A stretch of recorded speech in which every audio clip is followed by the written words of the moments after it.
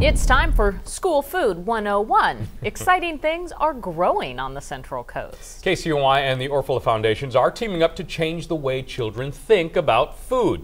School food reporter Jennifer Mandalay is here to give us the dirt on some of this. How about that? This is going to be a good one. Okay, I borrowed my daughter's whiteboard here to show us. This is very high tech. I know you guys are, HD and all that, but this is very high tech. I thought that was an iPad. The School Garden program now helps support 23 gardens locally on the Central Coast. 7 more are planned. Now, all this adds up to really healthy, happy kids.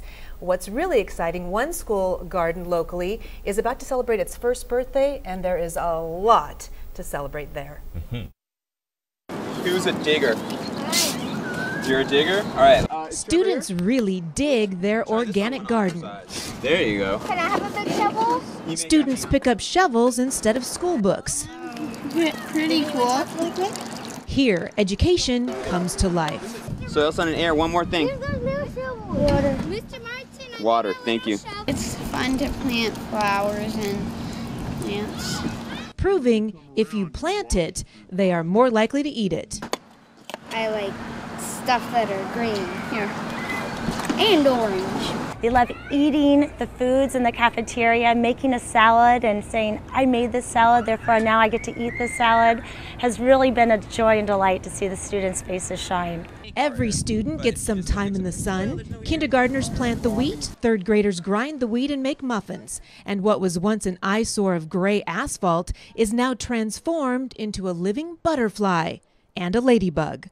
The garden here at Adams Elementary is now 1 year old. It's all grown up, designed by students who were struggling academically. We gave them the opportunity to design the blueprint of the garden and for them to actually plot the coordinates, to use science, to use math and technology to actually do that, and then to see it happen has just been really rewarding. As a result of the positive growth in the garden, the principal found test scores are up. There's, a lot growing at Adams School in more ways than one. Growth made possible thanks to seed money from the Orfalea Fund School Food Program. Giving a school a garden is like giving them a puppy. At first, everyone's really excited, and then they realize it's going to be a lot of work. That's when new help arrives in the shape of a gem. I didn't know you guys were called gems. The Garden Educator Manager, or GEM, keeps it going and growing. It is really exciting. Everybody's thrilled at first, but we know when we have a day like today where it's 90 degrees and really hot and dry, everything needs to get watered, and to have somebody who is accountable, responsible, will be here to maintain it through vacations, through the summer, so that the students can really enjoy the fruits of, I guess, my labor. These are red wigglers. Today, teachers from other schools learn about worms and what works in the garden. Yeah, we're hoping the teachers will share with each other so that if one has a challenge, someone else can provide a success to that challenge. Sharing and celebrating the first year of this garden gift.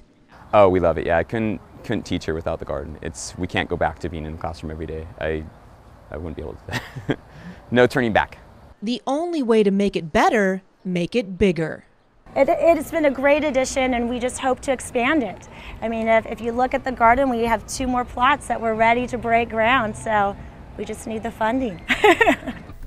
What a great little program that is. It is. The Adams School Garden was really a community effort. The parents pitch in all the time to keep it growing. Prudential Realty, Home Depot, and the Rotary Club also came to help build the garden, which was really great.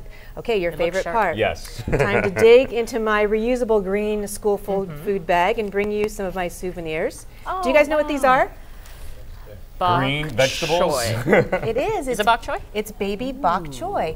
And the schools say that kids won't eat healthy vegetables, but they actually put that on the menu and they ran out. Kids loved it. That's okay, wonderful. Arturo, It smells so fresh. I love it. Wait till you see what I brought you. I brought you 12 new friends.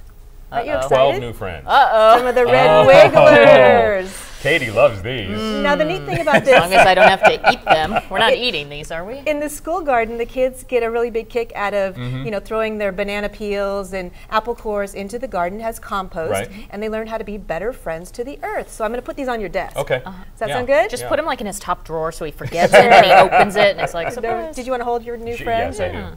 Thank you very You should much. get to know them and bond. They're not Jennifer, so bad.